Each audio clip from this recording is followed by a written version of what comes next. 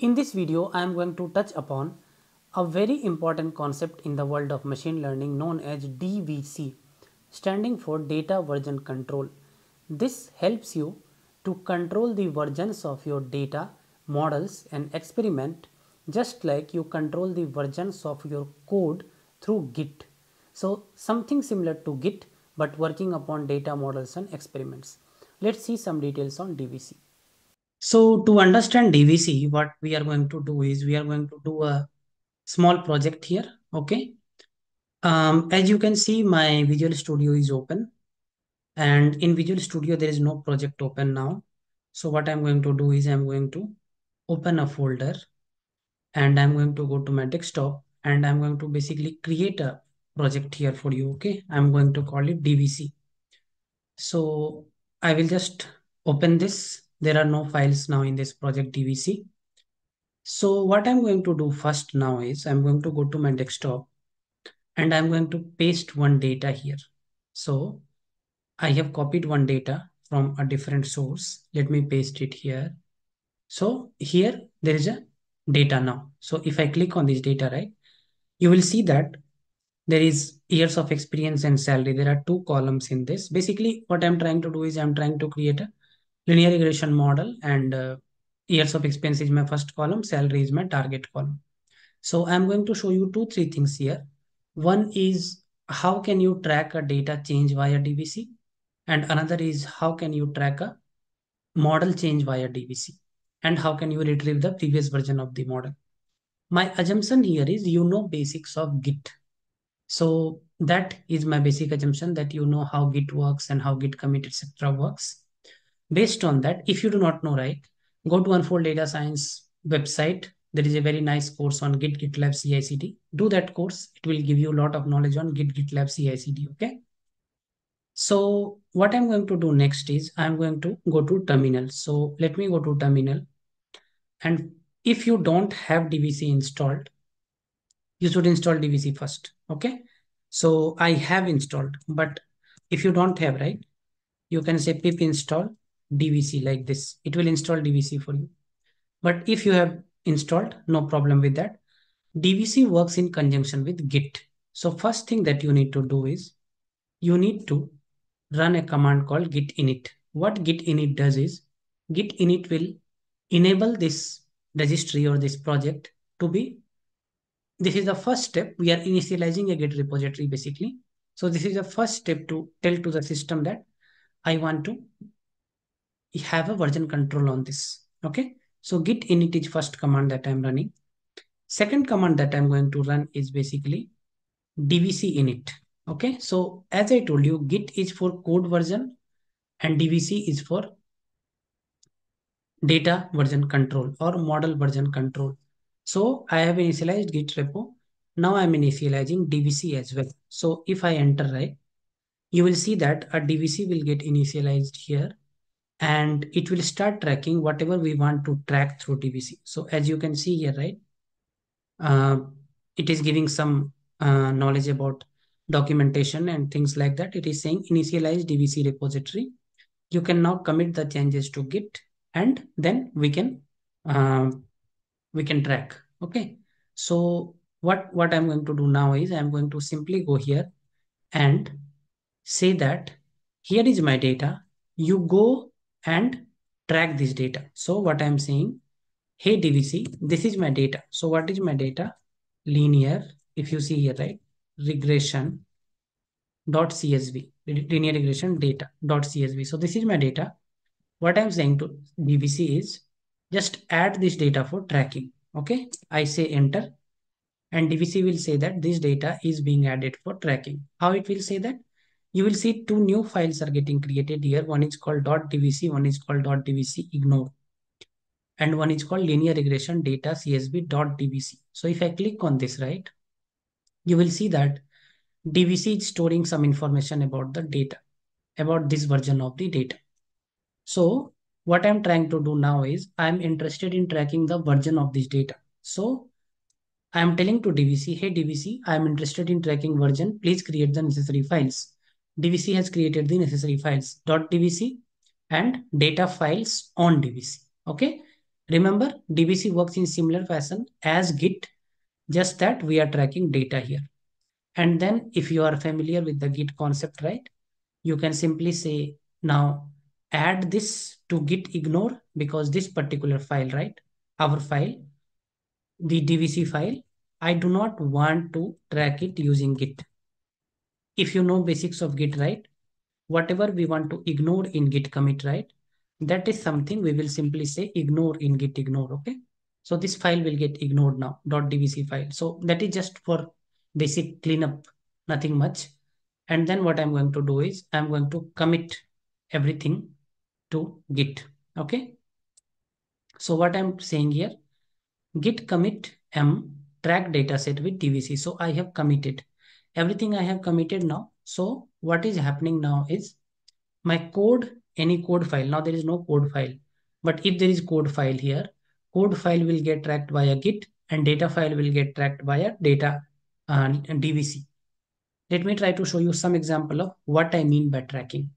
So what I want to do here is I want to create a script which will change this data. So let me create a alter data.py script. And what I want to do in this alter data is I have a code written. I was doing experimentation for this video actually. So in the interest of time, I will paste that code here. Very simple code. I'm just reading that data. I'm just saying the years experience column, make it 2 times. Okay. So years of experience is equal to 2 times years of experience, and then write it to CSV in the same location. So what will happen if it writes to the same location is this file that you see here, right? If you pay attention here, first row is 1498. Just pay attention here, 1498. So I am doubling this actually in my alter data command. If this command runs if this file runs successfully, what will happen is the first row here will be multiplied by 2 and everything else, but we are just paying attention to the first row. So let's go here and try to run alter. And what I'm expecting when this runs is it will alter my CSV file. Okay, so I'm trying to run this now. And if it runs successfully, right, and if I open my CSV again, you will see that the file is altered. So see here, previously it was 14 point something, now it is 29 point something. So first row, first column, I'm doubling. So what I have done now is I have made changes on my data. Now remember one thing, this data is not getting updated anywhere because data is normally huge in size. Okay, you don't want to upload this data, that data, everything you don't want to upload somewhere, all the versions of the data. What DVC tells you is I know what that version was, I know what this version is, here's the difference, here is your old version, here is your new version. Okay, just like code. So our data has been rewritten, but suppose I want to retrieve my old data. How can I do that? That's the magic of uh, DVC. So what I can do is some of these things are uncommented, so I can comment that as well. But uncommitted, I mean to say, I can commit that as well. For example, alter data.py, and I can run a command called git checkout. Okay. So if I run this command, and what I want to do is I want to move back to my previous version of data. So what I have to tell to DVC is give me the previous version of data from previous commit. So see here, I'm saying Python m dvc pull double hyphen force. So what I'm trying to do is I'm trying to tell bring my previous version of data. If I run this, right, you will see that it will tell me that there is a difference in the data. See, collecting, fetching, building workflow, comparing indexes, applying changes. So it says modified linear regression data because we have modified that. So no remote provided and no default remote. So forget this. You can also store that in remote like AWS or things like that.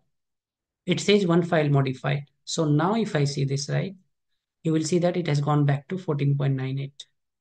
Okay. So this has been reverted back to the previous version. Now, many of you might be thinking, this is, we are just going from one version to another version. What if we have done many changes, right? What if we have done one after another, one after another, one after another, many changes? I want to go to, let's say, 10 changes back. How you can do that is by using something known as git log. You go to git log and see which version of data you are interested in. Let's say you have done 10 commits.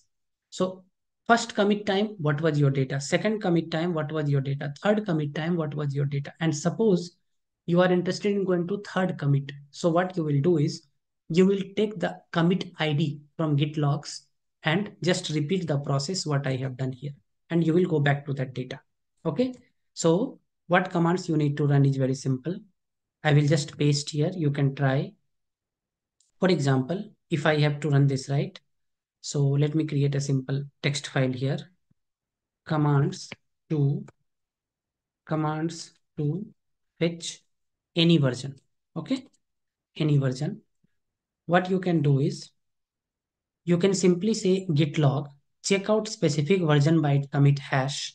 And then if that version is, let's say this 123, pull the corresponding data using DVC pull. You can do this. I'm not showing you intentionally. You can try this yourself and it will pull. Fine. Next thing I want to show you here is, suppose if I want to run a model. Okay. I want to run a model and I want to have different versions of model. So how can I do that and how can I retrieve that? So let me go here and create a file called training.py. So what I will do in training.py is I will simply run a Python script. Okay. So what I'm going to do is I'm going to take a Python script, import pandas pd, sklearn linear regression, same data I'm importing. I'm taking X as years of experience, Y as salary, nothing fancy, fitting the model and saving the model in pickle object. Very simple to understand. Let me try to run this. And once I do this, right, what should happen is a pickle file should get created. So if you see here, the pickle file is created. And in this pickle file, what I want to do is, as I told you, we can track our data, our model and experiments, all these things in DVC. So I have to tell to DVC that I want to track any change in model.pkl. So how do I say this? For saying this, right, what I have to do is I have to run the same commands what I ran for uh, telling to DVC that please track my data. Okay, so here I will go and say Python mdvc add model.pkl to my tracking mechanism of DVC. So it will add. So at the moment I do this, you will see model.pkl.dvc. One new file will get created. And I want you to comment me what is the meaning of U here and what is the meaning of M here. If you know Git, then you will know what is the meaning of U, what is the meaning of M. Please comment me. I'm waiting for your answers. Okay, when you watch this video, please comment, pause this and comment. So once I do that, right, the same process will repeat. And I will simply go here and I will say git add. So I'm adding everything to staging and then I'm committing everything to git commit M, and I will simply say second commit with model track. This time we are tracking model as well. Fine. Now everything is committed. So if I do git status, you will see that working tree clean. Nothing to commit. Everything is fine. Now let's go ahead and try to do something with the model so that model changes. Okay. So what I'm going to do now is I'm going to say Y is salary and X is years of experience, right? So let's say Y is equal to Y divided by 10. Okay, so I'm making a simple change here. Y is equal to Y divided by 10. So I'm changing the target variable and I will say control A and run. So why I'm doing this is I want my model pickle file to change actually. So this model will be different from the previous model, right? So I want this model, basically model to change. So my model would have changed definitely. How will I know that, or how will I get the previous model if I want to do that? So very simple. Again, you have to run a simple command called git checkout Or even if you say here, right, training.py is changed, so it is showing training.py, but we don't mind much. What we are going to do is we are going to run the same command again. I'm going to say python mdvc pull force. So what I'm trying to do is I'm trying to pull anything that is being tracked through DVC, give me the latest version of this. So what my expectation here is, the model which is changed, system should give me the new model, sorry, the old model. Let me see this. So as you can see here, it is saying applying changes, model.pkl. This line you can ignore, as I told you, this is for remote thing. One file modified. One file modified means what it did is it brought back my previous model. Fine. So what is your takeaway from this assignment here is, just go. Okay, I think I just deleted everything here. Whatever steps I put here, right? Using that, just try to fetch any version of the code. Okay, any version of the model, any version of the data, and it will be very interesting for you. Now, another thing I want you to do is go to Google and search for DVC and DVC ML documentation. And the documentation is lovely. You can learn a lot of things from this, and you can do some experiments and see how different versions of data and model are working together. DVC in conjunction with MLOps framework, right, works very nicely. So I request you to do some of the experiments using that. Let me know how did you like this video. If you want me to create a larger in this space covering more areas of DVC and MLOps, I can do that. But I want to see that interest coming through comments and likes. If that interest comes, I'll definitely do that. See you all in the next video. Wherever you are, stay safe and take care.